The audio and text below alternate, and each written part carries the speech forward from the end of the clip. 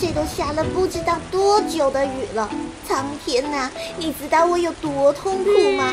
周一洗的衣服，周日都还没有干呢。别说衣服不干，我人都快发霉了，天天下雨没法出门玩。表姐，你说这太阳公公到底跑哪里去了？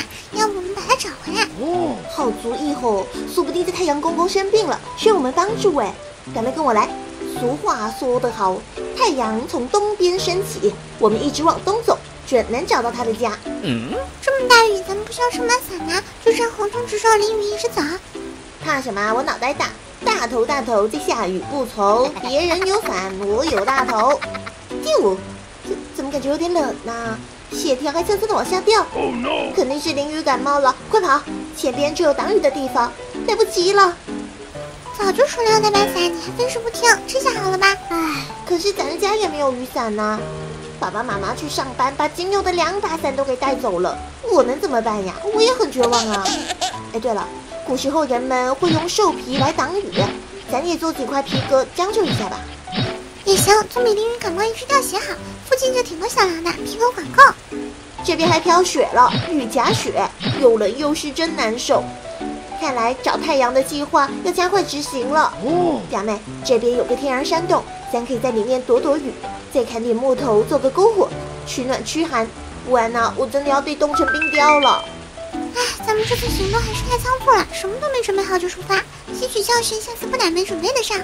烤火总算是暖和起来了，制作雨衣刻不容缓，准备穿上，不仅保暖还防水。好家伙，你还把这雨衣做成迷彩服的颜色，还挺好看。那当然啦，咱追求的呀就是实用与美观并存，不仅要好用还要好看。这回不怕下雨了，咱们继续行动。突然有种不祥的预感，我去，这是什么玩意呀？阴阴森森的，怪吓人！吃我一拳！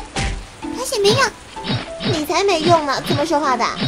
不是，我是说拳头攻击对他们没用。这个怪是阴雨怪，相传连绵不断、长期下雨的地方，因为许久没有太阳，会滋生这种怪物，他们免疫一切普通攻击，只有制作特别的区域法杖才能击退他们。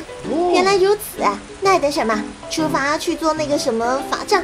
这矿洞里面应该没有什么阴雨怪了吧？好像这外边一直下雨，整个矿洞都比外头干燥暖和。要是找不回太阳，我看咱们就转移阵地，在地底下做个家得了。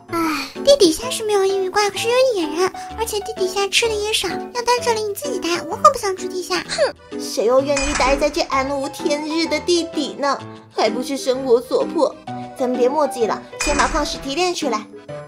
要是矿石们能自动提炼就好了，每次都要我们辛苦半天。你做什么春秋大梦呢？懒死你得了！区域法杖大功告成，长得还挺可爱，粉粉嫩嫩猫猫爪。咱回地面继续找太阳去吧。怎么越来越多的阴雨怪啊？我可不会怕你们，我现在有超级武器在手，打败他们还会掉落内丹，也不知道这内丹有什么用。管他呢，先收起来，毕竟他们都修炼成妖怪了，这内丹多少有点修为。表妹，你看啊，前面这房子黑漆漆的，看着就让人觉得不舒服，一股不祥的气息。我进去看看。而且你看，是太阳，太阳被关在这房子里。我就说怎么我们外面看不到阳光，到底是哪个坏蛋做的？我们赶紧把太阳放出来吧。谁敢放？踩着我阴天大王的尸体过去吧！原来是你，想必是因为太阳出现你就没法出现，所以想了绑架太阳这么一个损招吧。哼，表妹，你先和他周旋一会儿，我有个想法，试试能不能把阴雨怪的内丹压缩成超级炸弹，用怪物的魔力打败怪物。收到，保证完成任务。利用阴雨怪内丹的功力做成区域大炮，给阴天大王一击。说实话，其实我不讨厌阴天，毕竟夏天的时候有点阴天很舒服的。可是你在连绵不断的阴天那么久，谁扛得住啊？赶紧把钥匙交出来！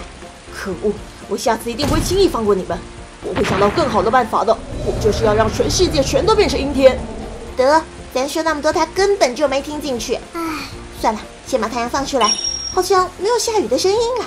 表姐，雨停了，我们快回家把衣服拿出来晾晾，我也要好好晒个太阳。